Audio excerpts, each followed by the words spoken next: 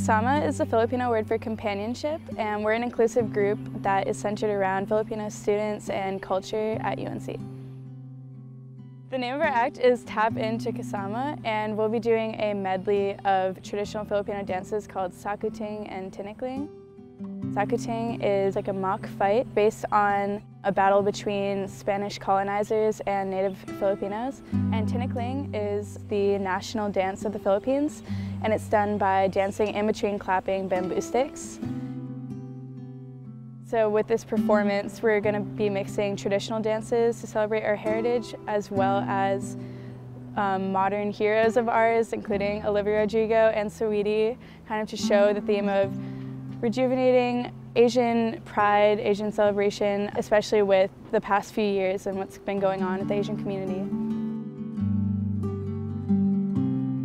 We are the UNC Kasama dance team, and welcome to Tap Into Kasama.